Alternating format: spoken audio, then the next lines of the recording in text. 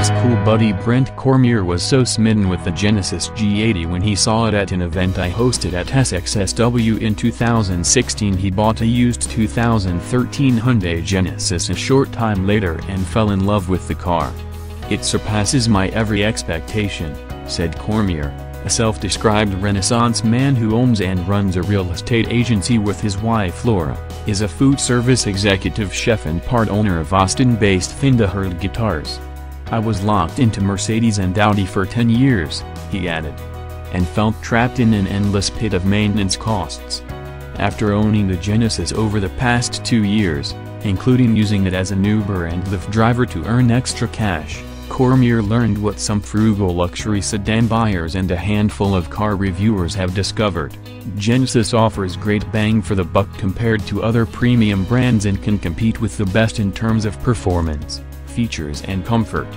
Hyundai's luxury brand also earned a prominent third-party endorsement last week when for the first time Genesis topped J.D. Power's 2018 April study, surpassing German luxury performance icon Porsche.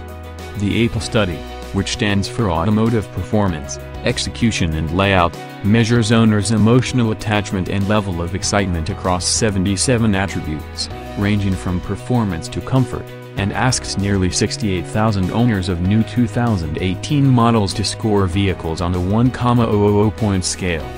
In its second year ranked as a standalone brand, Genesis earned an A+ score that bumped it up 15 points to 884 and helped push it past Porsche, and past BMW, Lincoln, Mercedes-Benz, Audi, Volvo, Cadillac, Land Rover and Lexus, in order of ranking.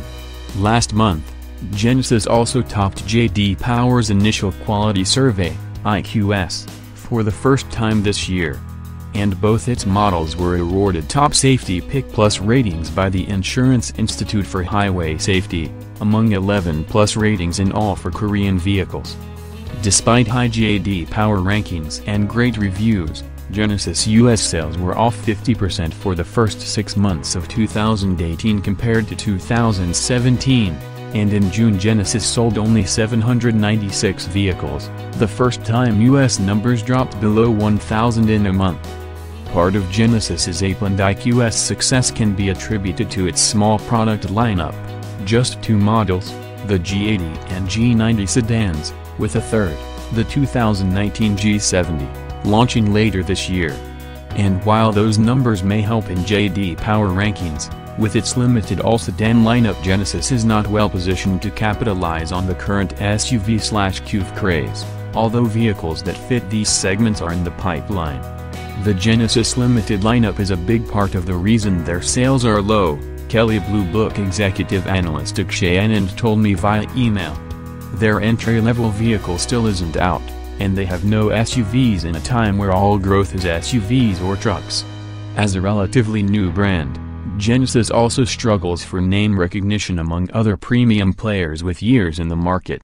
Many consumers aren't even aware of the brand and what it has to offer, Anand said. And it doesn't help that parent company Hyundai decided to set up a limited number of separate Genesis dealerships after initially selling the brand through existing Hyundai dealers, before pulling an about-face and opening franchises to all Hyundai dealers after frustration and confusion over their rollout strategy. The dealership issue definitely needs to be solved at some point as well, since consumers who want a luxury experience don't want to be funneled through a non-luxury brand, Anand observed. What Genesis needs to do is continue to build brand awareness and points it is known for, whether that is value, performance, etc., he added. As the product portfolio expands, then they can start to worry about sales growth. None of this deters fans of the Genesis cars like Cormier, who when I reached him had been checking out the 2018 G80. "I'm digging the new upgrades and the concierge service offered in the new models," he said.